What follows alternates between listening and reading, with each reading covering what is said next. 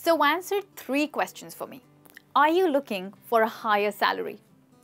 Are you looking for more opportunities for traveling and communicating with new people? Are you looking for a greater job satisfaction? Well, if your answer to these questions is yes, you might as well be lined up for a job interview soon, without which you are stuck and you cannot have any of these. So you may have watched many videos about having a successful job interview. But in this session today, I'm sharing with you 4 surprising tips to have a successful job interview.